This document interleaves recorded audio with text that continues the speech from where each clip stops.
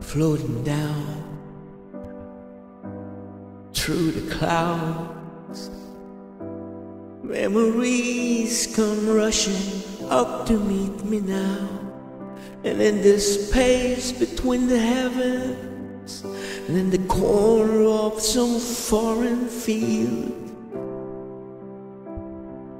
I had a dream.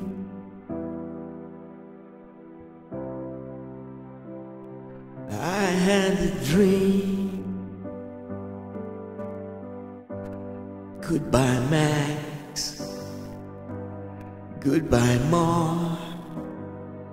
After the service, when you're walking slowly to the car, and the silver in her hair shines in the cold November air, you hear the tolling bell and touch the silk in your lapel. And as the teardrops rise to meet the comfort of the bed,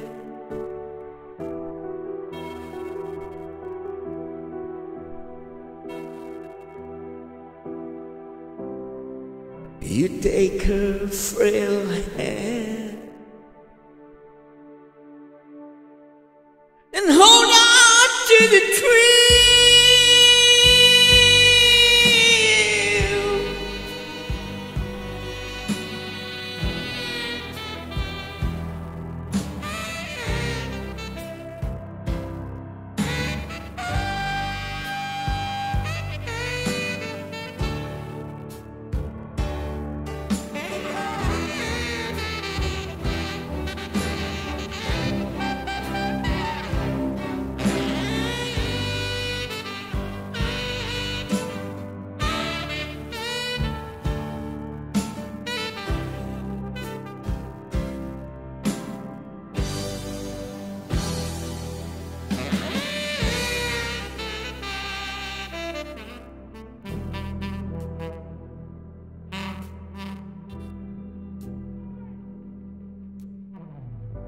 A place to stay, enough to eat, somewhere old heroes shuffle safely down the street, where you can speak out loud about your doubts and fears. And what's more, no one ever disappears. You never hear their standard at you kicking in your door. You can relax on both sides of the tracks, and maniacs don't blow holes in bandsmen by remote control. And everyone has recourse to the law, and no one kills the children anymore. No one kills the children anymore.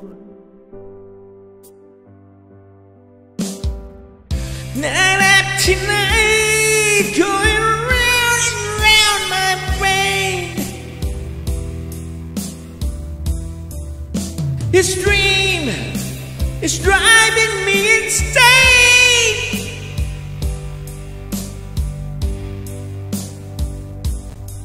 And in the corner of some foreign field, the gunner sleeps tonight. What's done is done.